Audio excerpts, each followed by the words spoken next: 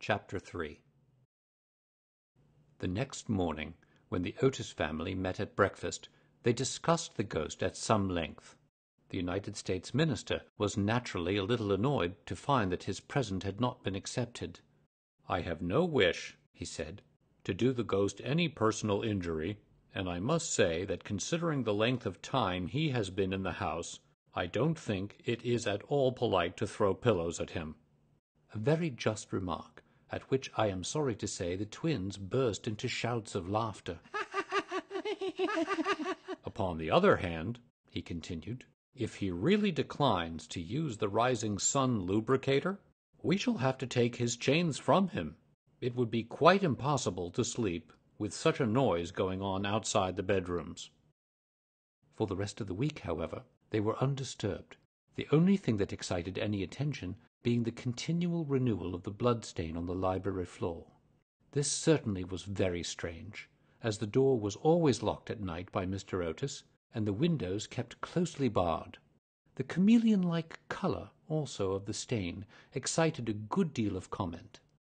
Some mornings it was a dull, almost Indian red, then it would be vermilion, then a rich purple, and once, when they came down for family prayers, according to the simple rites of the Free American Reformed Episcopalian Church, they found it a bright emerald green. These kaleidoscopic changes naturally amused the party very much, and bets on the subject were freely made every evening. The only person who did not enter into the joke was little Virginia, who for some unexplained reason was always a good deal distressed at the sight of the blood-stain, and very nearly cried the morning it was emerald green. The second appearance of the ghost was on Sunday night. Shortly after they had gone to bed, they were suddenly alarmed by a fearful crash in the hall. Rushing downstairs, they found that a large suit of old armour had been detached from its stand and had fallen on the stone floor, while seated in a high-backed chair was the Canterville Ghost, rubbing his knees with an expression of acute agony on his face. The twins, having brought their pea-shooters with them, at once discharged 2 pellets on him, with that accuracy of aim which can only be attained by long and careful practice on a writing-master, while the United States minister covered him with his revolver, and called upon him, in accordance with Californian etiquette, to hold up his hands. The ghost started up with a wild shriek of rage, and swept through them like a mist, extinguishing Washington Otis's candle as he passed, and so leaving them all in total darkness. On reaching the top of the staircase, he recovered himself, and determined to give his celebrated peal of demoniac laughter. This he had on more than one occasion found extremely useful. It was said to have turned Lord Raker's wig grey in a single night, and had certainly made 3 of Lady Canterville's French governesses give warning before their month was up. He accordingly laughed his most horrible laugh, till the old vaulted roof rang and rang again. But hardly had the fearful echo died away when a door opened, and Mrs. Otis came out in a light blue dressing-gown. "I am afraid you are far from well," she said, "and have brought you a bottle of Dr. Dobell's tincture. If it is indigestion, you will find it a most excellent remedy." The ghost glared at her in fury, and began at once to make preparations for turning himself into a large black dog, an accomplishment for which he was justly renowned, and to which the family doctor always attributed the permanent idiocy of Lord Canterville's uncle, the Honourable Thomas Horton. The sound of approaching footsteps, however, made him hesitate in his fell purpose, so he contented himself with becoming faintly phosphorescent, and vanished with a deep churchyard groan, just as the twins had come up to him. On reaching his room, he entirely broke down, and became a prey to the most violent agitation. The vulgarity of the twins and the gross materialism of Mrs. Otis were naturally extremely annoying, but what really distressed him most was that he had been unable to wear the suit of mail. He had hoped that even modern Americans would be thrilled by the sight of a spectre in armor, if for no more sensible reason, at least out of respect for their natural poet Longfellow, over whose graceful and attractive poetry he himself had whiled away many a weary hour when the Cantervilles were up in town. Besides, it was his own suit. He had worn it with great success at the Kenilworth tournament, and had been highly complimented on it by no less a person than the Virgin Queen herself.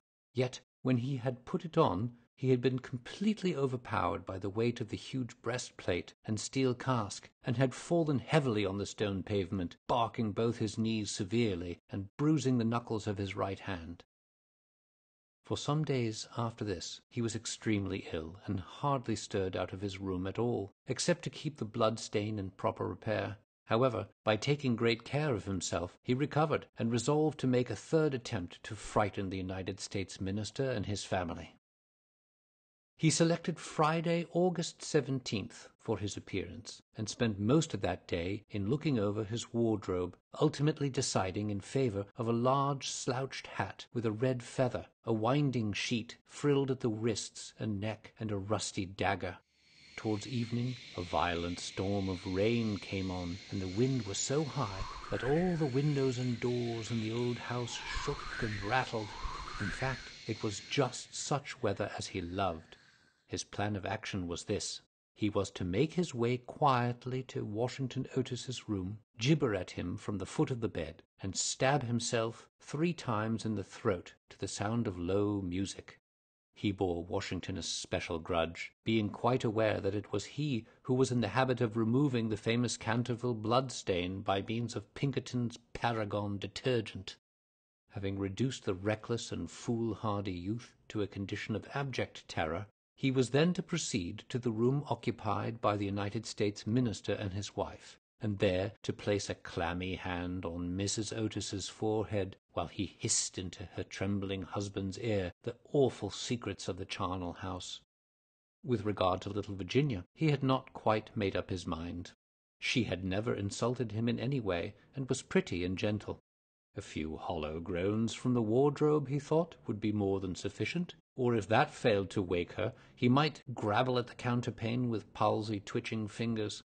As for the twins, he was quite determined to teach them a lesson. The first thing to be done was, of course, to sit upon their chests, so as to produce the stifling sensation of nightmare. Then, as their beds were quite close to each other, to stand between them in the form of a green, icy-cold corpse, till they became paralyzed with fear, and finally to throw off the winding sheet and crawl round the room with white bleached bones and one rolling eyeball in the character of Dumb Daniel or the Suicide's skeleton, a role in which he had on more than one occasion produced a great effect, and which he considered quite equal to his famous part of Martin the Maniac or the Masked Mystery. At 10:30 he heard the family going to bed. For some time he was disturbed by wild shrieks of laughter from the twins, who, with the light-hearted gaiety of schoolboys, were evidently amusing themselves before they retired to rest. But at 11:15 all was still, and as midnight sounded, he sallied forth. The owl beat against the window-panes, the raven croaked from the old yew tree, and the wind wandered moaning round the house like a lost soul. But the Otis family slept unconscious of their doom, and high above the rain and storm he could hear the steady snoring of the minister for the United States. He stepped stealthily out of the wainscoting, with an evil smile on his cruel, wrinkled mouth, and the moon hid her face in a cloud as he stole past the great oriel window, where his own arms and those of his murdered wife were blazoned in azure and gold. On and on he glided, like an evil shadow, the very darkness seeming to loathe him as he passed. Once he thought he heard something call, and stopped, but it was only the baying of a dog from the Red Farm, and he went on, muttering strange 16th-century curses, and ever and anon brandishing the rusty dagger in the midnight air.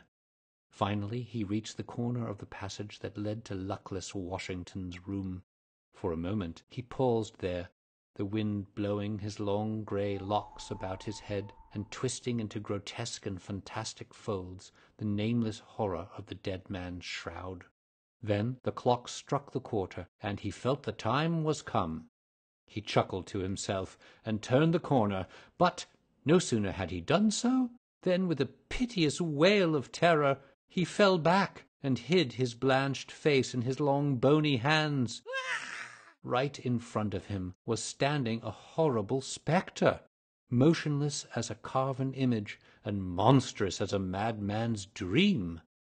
Its head was bald and burnished, its face round and fat and white, and hideous laughter seemed to have writhed its features into an eternal grin. From the eyes streamed rays of scarlet light. The mouth was a wide well of fire, and a hideous garment like to his own swathed with its silent snows the Titan form. On its breast was a placard with strange writing in antique characters, some scroll of shame it seemed, some record of wild sins, some awful calendar of crime, and with its right hand it bore aloft a falchion of gleaming steel. Never having seen a ghost before, he naturally was terribly frightened, and after a second hasty glance at the awful phantom, he fled back to his room, tripping up in his long winding sheet as he sped down the corridor, and finally dropping the rusty dagger into the minister's jack-boots, where it was found in the morning by the butler. Once in the privacy of his own apartment, he flung himself down on a small pallet bed and hid his face under the clothes. After a time, however, the brave old Canterville spirit asserted itself, and he determined to go and speak to the other ghost as soon as it was daylight. Accordingly, just as the dawn was touching the hills with silver, he returned towards the spot where he had first laid eyes on the grisly phantom, feeling that, after all, 2 ghosts were better than 1, and that, by the aid of his new friend, he might safely grapple with the twins. On reaching the spot, however, a terrible sight met his gaze. Something had evidently happened to the spectre, for the light had entirely faded from its hollow eyes, the gleaming falchion had fallen from its hand, and it was leaning up against the wall in a strained and uncomfortable attitude. He rushed forward and seized it in his arms, when, to his horror, the head slipped off and rolled on the floor. The body assumed a recumbent posture, and he found himself clasping a white dimity bed curtain with a sweeping brush and a kitchen cleaver and a hollow turnip lying at his feet. Unable to understand this curious transformation, he clutched the placard with feverish haste, and there, in the grey morning light, he read these fearful words: "Ye Otis ghoste, ye only true and original a spook, beware of ye imitations. All others are counterfeit." The whole thing flashed across him. He had been tricked, foiled, and outwitted. The old Canterville look came into his eyes. He ground his toothless gums together, and, raising his withered hands high above his head, swore, according to the picturesque phraseology of the antique school, that when Chanticleer had sounded twice his merry horn, deeds of blood would be wrought, and murder walk abroad with silent feet. Hardly had he finished this awful oath, when from the red-tiled roof of a distant homestead a cock crew. He laughed a long, low, bitter laugh, and waited. Hour after hour he waited, but the cock for some strange reason did not crow again. Finally, at 7:30, the arrival of the housemaids made him give up his fearful vigil, and he stalked back to his room, thinking of his vain oath and baffled purpose. There he consulted several books of ancient chivalry, of which he was exceedingly fond, and found that, on every occasion on which this oath had been used, Chanticleer had always crowed a second time. "Perdition seize the naughty fowl!" he muttered. "I have seen the day when, with my stout spear, I would have run him through the gorge and made him crow for me, and 'twere in death." He then retired to a comfortable lead coffin, and stayed there till evening.